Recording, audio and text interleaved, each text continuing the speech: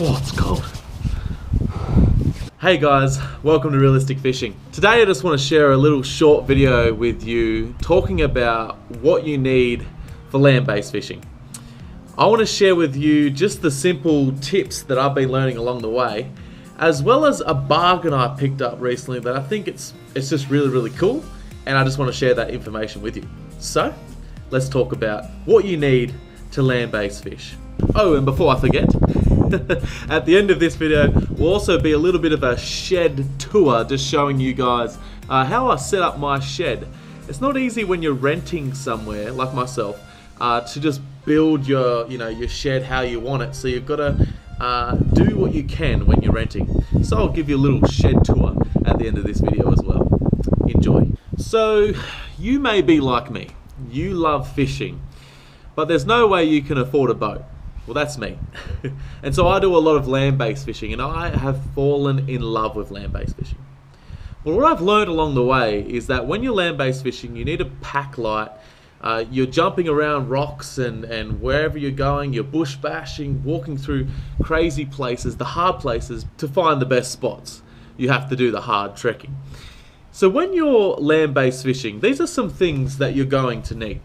Small backpack. You always want to pack light when you're land-based fishing. What I do is I just have my knife, my pliers, I have spare lures, hook sinkers, spare line, and often, because I like to go out by myself, it's a bit of a meditation for me fishing, land-based fishing, often pack a little medical kit, a little first aid kit as well, just to be safe.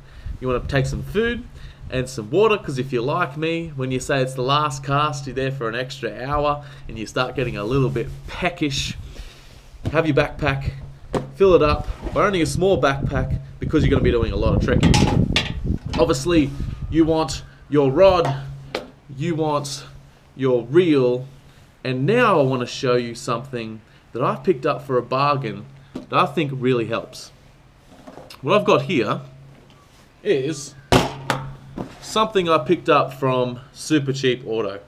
Let me show you. No, you're not going to carry this whole big bulky thing with you, but this is something good to have in the shed, and I'll tell you why right now. What I love about this thing is it was only 25 bucks from Super Cheap Auto, and what you get in it is lots of these removable tackle trays. Now they're meant for bolts and screws, and that's why it was sold at Super Cheap Auto, but not sponsored by them, don't work there. I'm just saying this is a good bargain, so if you want to get it, it's great. When you look at it, say if I want to go bait fishing, I pull out my bait fishing little box, chuck it straight, whoa, don't fall, chuck it straight in my backpack. Let's say I'm going bass fishing. I take out my bass fishing box, chuck it straight in my backpack. You get the idea. In the top, I have soft plastics. So this just sits on my shelf. Sits, not shizes, on my shelf. And if I want to go to use some soft plastics, I just grab soft plastics out of there. A bargain if you guys want one of those. I find that it's much easier just using those small tackle trays and chucking them into my backpack than it is to lug around another bag or a huge tackle box. Those trays, I believe, is almost an essential when you're land-based fishing, because you want to pack light. So that's just a couple of things I wanted to share with you. Now let's do a little shed tour, and you can see what I've done in my rented house and how you can do something similar as well. So back home here in the shed to show you my little setup. Nothing fancy, I don't claim to have all the best gear, but this is what I've done. So this is my rod rack. My wife got it for me, it was like 30 bucks. Cheap as chips. Good old Jarvis Walker. But who cares about the brand of a rod rack, seriously. So I've got my two cheap, bought from the servo things you spear with, hand spears. I've got my rods here, smaller rods on this side, bigger rods on this side. A gaff my dad gave me for Christmas. Hopefully use that on a big Jew soon. This is a shelving system. My stepdad actually bought me when I was like 16 and getting into fishing. And you can see here I've got my reels. I'll just keep my reels here on top. I've got up here, I've got my fishing line, extra lures that don't fit in my tackle boxes, pliers. And you can see what I've done here, because I'm renting the place. I've sneakily screwed some screws into these shelves that were already here. Screwed a screw into the top of this piece of wood I just had laying around. And I've just done all these hooks along here to hang things in.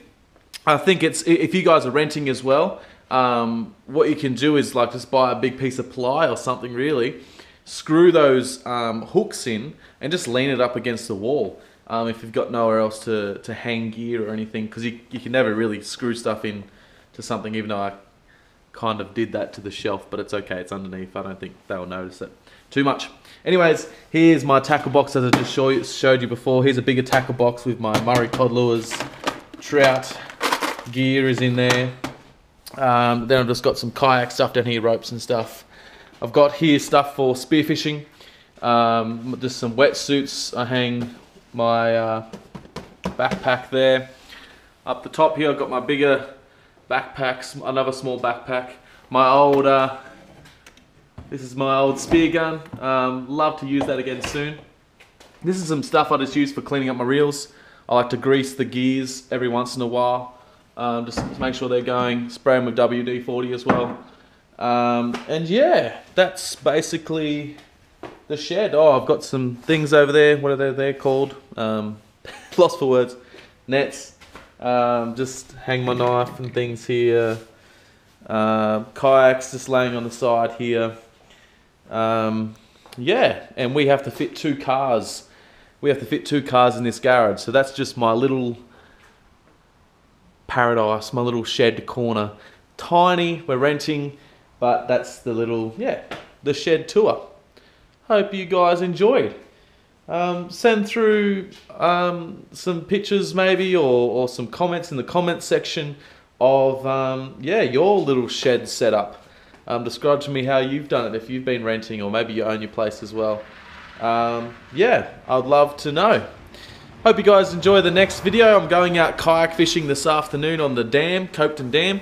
I have not caught a cod in the kayak on the dam yet, and it's winter. Don't know how my chances will go, but we'll give it a go anyways. Other than that, I'm going to be doing some more saltwater fishing soon, and that's going to be chasing a big jewie. I'd love to catch a big jewie. It's been a while since I have. Anyways guys, I hope you enjoyed that video. Subscribe by clicking this circle here. You can check out some of my other fishing videos, and hopefully I'll catch a fish this afternoon so I can put up more content for you. Yeah, until then, see you later. Bye. Enjoy your Sunday, or whatever day it is you're watching it. Bye. Bye.